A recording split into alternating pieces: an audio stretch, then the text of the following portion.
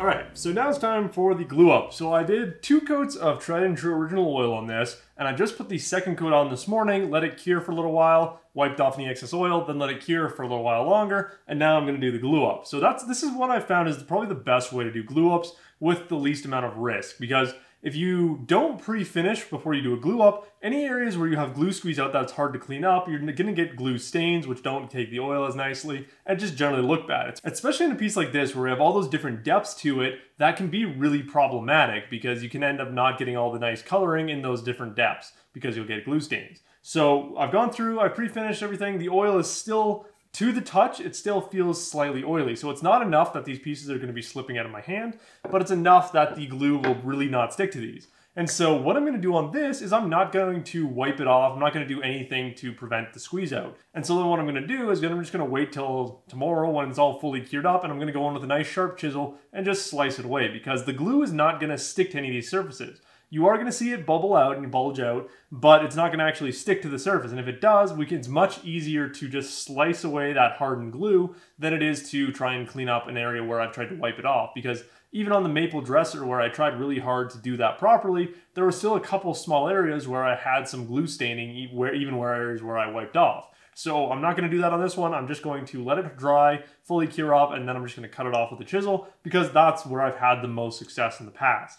And so for this glue up, I'm going to be using Titebond 3 just to give myself the most working time possible, and because I just like Titebond 3. It's the best one I've found so far.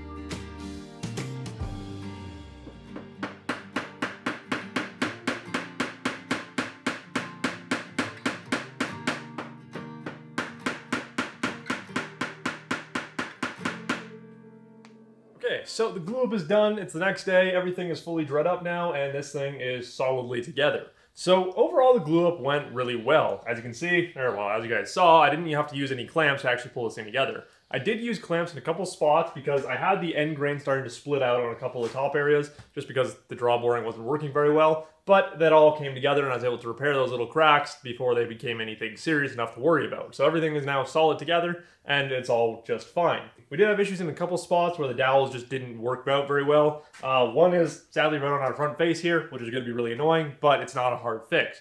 Because all you have to do if you have a drawboard dowel that doesn't fit or doesn't work out, you can't actually get it through the hole, is you just go back in afterwards and just drill it out. Again, it sucks that it happened, but it's also not that big of a deal. And so being completely honest, 3/16 dowels don't really work very well for draw boring. I've done it a couple times before, and I've had the same results before too, where it works, but I wouldn't recommend it in a lot of projects because it can be quite challenging.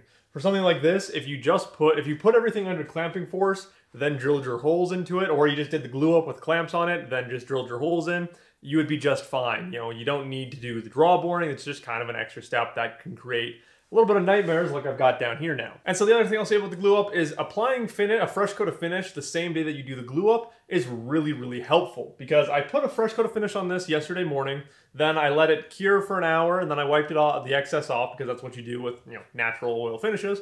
Then I did the glue up 2 hours after that to make sure that the finish had started to slightly cure up.